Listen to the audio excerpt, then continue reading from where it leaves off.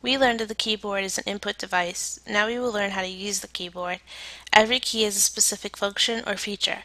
Let's explore some of the keys. The escape key function is to get you out of problems. If you find yourself in an unfamiliar menu or dialog box when using Windows, pressing the ESC key in the top left-hand corner of the keyboard backs you out. The Enter key lets you add a line to your text and places the insertion point in it. You can also use the Enter key to complete a command if you are selecting from a menu or dialog box. The Enter key can also be used to give the OK to Windows so it will accept the information you have entered in a dialog box or edit box.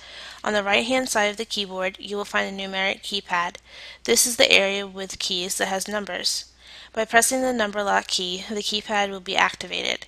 Press it again if you want to use the directional arrows and other cursor movement keys located in the numeric keypad. There are two sets of arrow keys on the keyboard. One is found on the numeric keypad and the other is found to the left of the numeric keypad.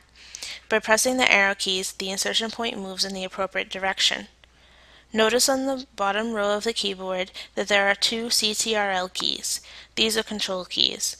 By pressing the CTRL key in combination with other keys, you can take lots of shortcuts. For example, pressing the CTRL key and the S key saves the file you are working on. Also notice that there are two Shift keys located on the keyboard. The Shift key, like its predecessor on the old typewriter, changes lowercase to uppercase letters. This key can be used in combination with the CTRL key to create combinations to perform specific functions. The Shift key is also used to type the symbols on the top row of your keyboard.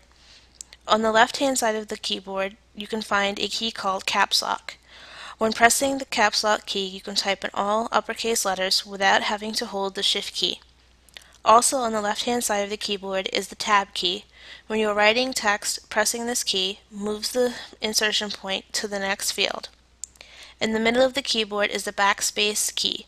Sometimes it has just an arrow, but on some keyboards the key also says backspace.